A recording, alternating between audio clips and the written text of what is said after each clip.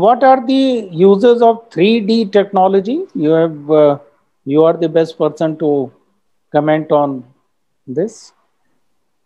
So 3D technology or the 3D manufacturing ability that has been in use for a while is the layer by layer manufacturing process whereby we can manufacture a 3D component in a single go, and we can have different materials, advanced materials readily being deployed for the manufacturing.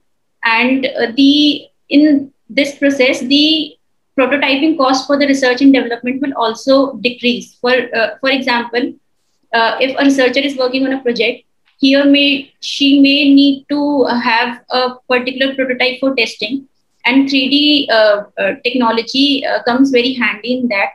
And also, sir, there has been progress in 3D technology when it comes to the biomechanics part as well, sir.